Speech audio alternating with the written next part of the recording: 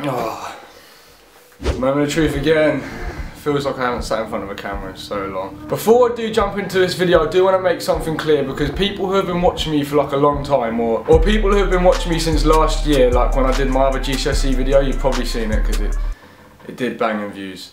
I did my GCSEs last year, so you're probably like, why are you making this video? Basically, I had to retake maths because I literally can't do maths for shit. So I got my maths with GCSE results today as well. And I'm going to share with you my A-level results, because I got them like sometime last week. So I'm going to do it all in one today, so hopefully you like understand and enjoy that. Now, because I did take a little break from YouTube, I don't even know if anyone's going to watch this, so if you are watching, well, you must be like, So before I do tell you what I did get in my results, I'd like you just to smash the like button and comment and subscribe if you're not already, because we're like proper close to 11,000 subscribers as well. Yeah, we're proper close to 11,000 subscribers, and hopefully I'm going to start getting back into uploading every week and that.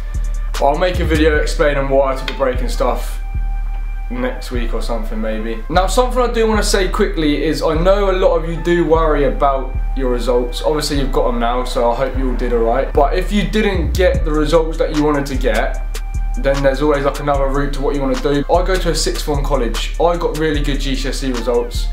Don't know how, but I did get good GCSE results. So I took A-levels. But I go to an A-level college sort of thing where you could do A-levels and you could do a course if you didn't get the grades you wanted. And that is what a lot of my mates did. A lot of my mates didn't get really good grades, but they still managed to do what they wanted to do. So if you didn't get the grades you wanted to do, then there's always like another solution, do you know what I mean? I'll start off by telling you my A-level results: English language, media and PE. And I've got it here. Obviously they've already been open because I got them last week, but I've got, in media studies I got a C. So obviously at A-level a C is really good. That's like equivalent to a high grade in GCSE. So a C I was really happy with, because I didn't put in as much effort as what I could have done. But I enjoy media, so do you know what I mean? I enjoy media, so I'd like expect to get an alright grade. English language. Now, let's talk about English language, because if you did watch my GCSE video last year, you'd know that I did get a really good grade at GCSE for English language, and I genuinely thought that was like one of my best subjects. It was one of my best subjects, so I felt confident in it. Like, I just naturally got English, unlike maths. But I got an E. I got an E at A-level. However, that is a pass, but an E. I was expecting better than an E. But what can you do? Like, I wanted to get a C. That was my aim.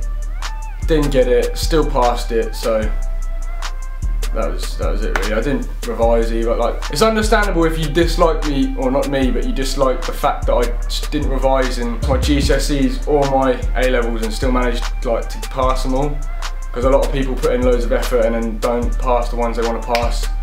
But I guess, I don't know. And then in PE I did get a C as well, and I was so shocked when I got a C.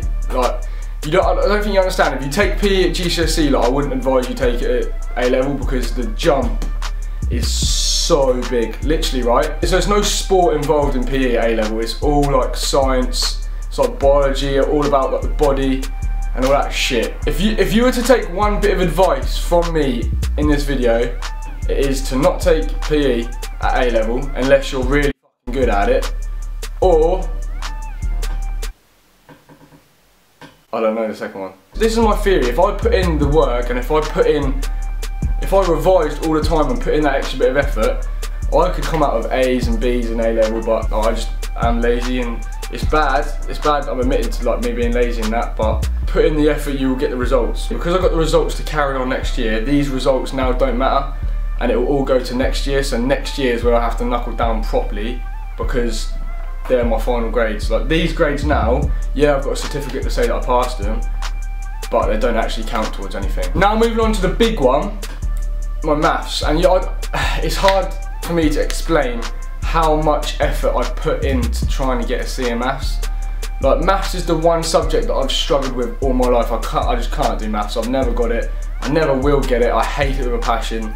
And I did fail at GCSE. I took foundation and got a D, and then now I retook it higher, and I've got my results here. I opened them literally like 5 minutes before I went on camera, so it's kind of peaked because I should have recorded it, but I didn't. But I'm going to tell you anyway. So I took higher maths, and I got a C, and it was a high C, like I nearly got a B. Honestly, I'm over the moon with this grade because I just didn't think I was going to pass. Like, I just had no hope. I genuinely thought like I was going to have to retake maths basically till I was like 18, 19. I literally just can't do it. But now I've got a C, that means I never have to do maths ever again. And it makes me think that I should have took higher at the beginning. Like, I should have took higher at the start of GCSEs because I reckon I would have got a C. Because obviously it's easier to get a C in higher because there's less marks to get. So that's just where my high school teachers are idiots. If you didn't get the results you wanted, then obviously it's not the end of the world. Like I said, there's other routes that you can go down to get to the place you want to get, and if you work hard you'll get there. I do hope that you're all back supporting me again. Like, I did take a little break from YouTube, and I'll get onto that in another video where I explain why and all of that shit. But if you could do me a massive favour and drop this video a like, a comment what you got. I want to know what you got in your GCSEs. And also subscribe, that's the main part. Make sure you subscribe to my channel because I do want to get this back up and running again, and I don't know if anyone even watches me anymore. Like, it's got that deep, it's got that peak. So if you could give me all the support that you've actually got, then that would mean a lot to me, and I'll hopefully see you next week with another video.